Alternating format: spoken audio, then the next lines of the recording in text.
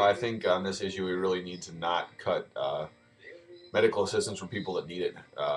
I'm somebody that works middle class. I pay $700 a month in health insurance premiums for me and my family, and copays, and that's for a nasty policy. But I know that there are people that can't afford healthcare, and the only thing that's going to happen to people that can't afford healthcare don't get it is they're going to go to emergency rooms and places where they're obligated to accept them, and it's going to be a bigger drain on people financially through taxes anyway. Aside from the fact that why wouldn't we want poor people to be able to have medical assistance? That's why we live in the greatest nation on the earth right now, and we live in one of the greatest states on the earth. We need to have medical assistance for the poor people. I'm Catholic. That's one of the Catholic things that was put out by the Pope is one of the virtues that we need to have as equal right for anyone is the ability to have medical care.